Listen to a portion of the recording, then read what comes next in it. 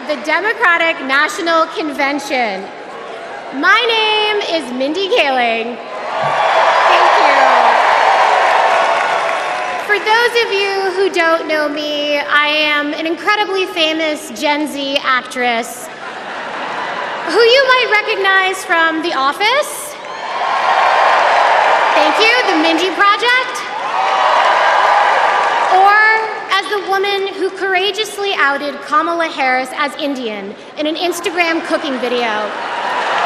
Yes, you're welcome. I am so proud to be here supporting my friend.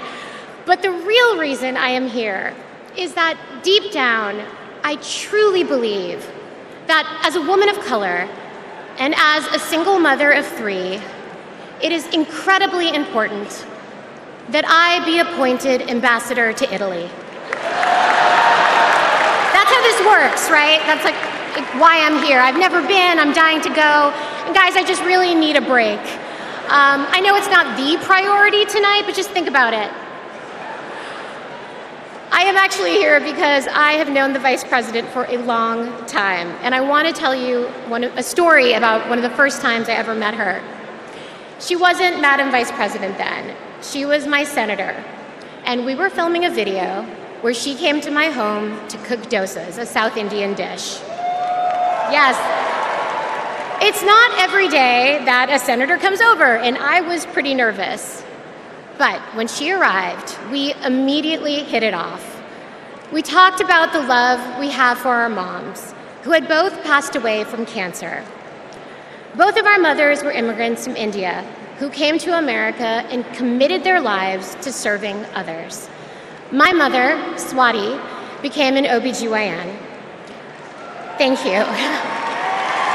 Kamala's mother, Shaimala, became a scientist with a PhD who dedicated her life to trying to find a cure for cancer. And after speaking to Kamala, it was clear to me that Shaimala had passed down the same optimism and fearlessness to her daughter. But the thing I remember the most about the Vice President is that Kamala Harris can cook. Guys, she was so much better than me. But she also knew that my family was watching. So, as she gently corrected my sloppy dosa making, she was complimenting me every step of the way, making sure that my daughter Kit heard how good of a cook I am. She had no desire to be seen as better than anyone else. She just wanted my kid to be impressed with her mom. And when she finally bit into my dosa, she looked at me and said, really good, and then never took another bite again. Yes, but it is that warmth, that generosity of spirit that I know she will bring to the White House as our next president. Kamala Harris cares deeply about other people. She will fight to protect our freedoms, because those are the values that her mother passed down to her. But in order to protect those freedoms, Democrats also need to win the House. So we have a lot to do, and please welcome to the stage your next Speaker of the House, Hakeem Jeffries.